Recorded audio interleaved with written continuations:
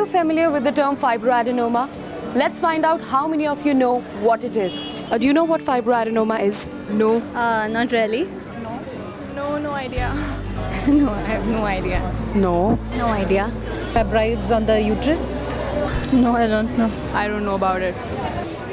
In this swiftly sprouting world, we're always busy. And while we are busy, we tend to overlook certain signs that our body gives us, letting small signs convert into bigger issues. Ladies, did you know if you feel like a marble in your breast when you press on it, it might be fibroadenoma. Do you get your breast checked regularly? No. Sometimes. Not regularly. Once in 3 to 4 years. 4 to 5 months, I go for a regular checkup to my gynecologist. Actually, I do not. No.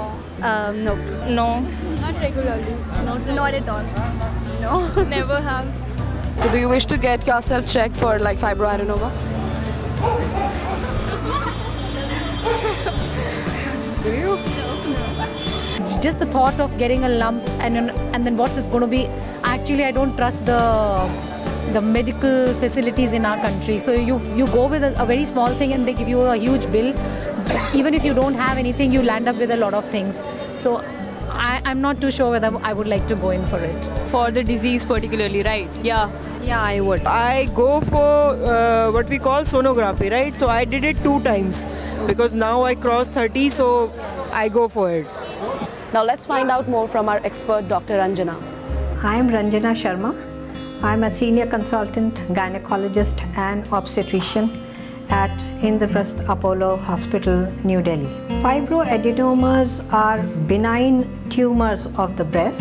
They occasionally turn into cancer. They come out of the breast tissue, which supports the breast, and it also has glands.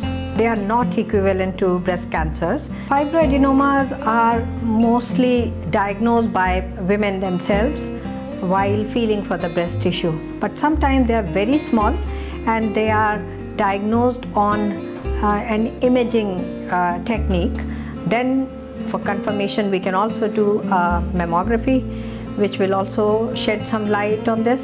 And if there is any confusion, then we also take a biopsy from the fibroadenoma. It is a completely curable disease, but because it is a hormone-dependent tumor, so they can make more fibroadenomas in the same breast or in the other breast.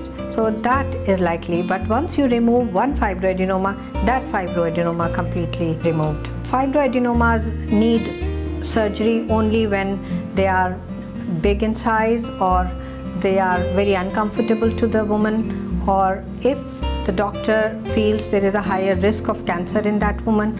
Once a fibroadenoma is taken out, it doesn't affect breastfeeding later in the future. So fibroadenoma is not scary in the end, again I want to say, but you always need to visit your doctor if you find any lump, and it is the doctor who will decide whether you need further testing or not.